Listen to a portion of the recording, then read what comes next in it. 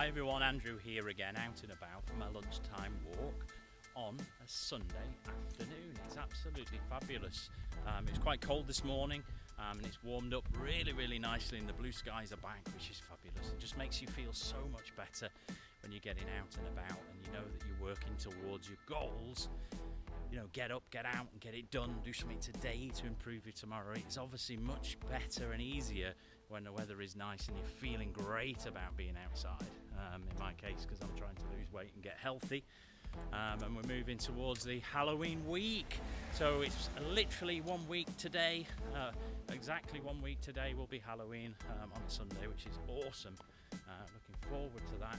It's my day off tomorrow and we have what we call a family day. So we're going to get out and about and we're going to go to the mall to get some, I suppose, a Halloween outfit for Lexi. Refresh it from last year. So she's got something cool to wear. The challenges with having a day off, strangely enough, are getting enough steps in and still being able to go and do things that you enjoy. So going to the shops, you'd think you would do a lot of walking when you're shopping, which you do, but when you actually look at the steps, it's not as many as you do, or we do, in our normal day. So I'm going to get up nice and early tomorrow and I'm actually going to jump on the bike and do a session on the bike to get ahead of the day so that I feel like I've got a lot of calories burned early on in the day so that the rest of the day we can walk around the shops and I'm not really worrying too much about getting in the calories exercise. And that's key. It's just about planning, isn't it? I know the weather's going to be nice tomorrow morning, so I'm going to get up, I'm going to get out, I'm going to get it done on my bike, which is going to help lose some weight or get me keep going in the process of losing weight and being healthy.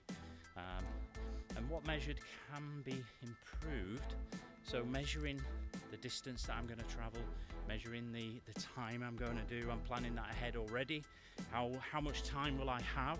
How much distance can I cover in that time? And how many calories will I be able to consume or use in that fitness activity, which gets me started for the day. It'll be a great day. Looking forward to that. So I hope you all stay safe and well and you keep motivated on your goals. Keep writing them down, get them out of your head, get them on paper, put some time limits on them, get them set up, and then just do something in the direction towards that goal today, right now. Do something, yeah? See you soon. Get up, get out, get it done. Do something today to improve your tomorrows. What can be measured can be improved. I'll see you all again soon for another update. Take care. Bye.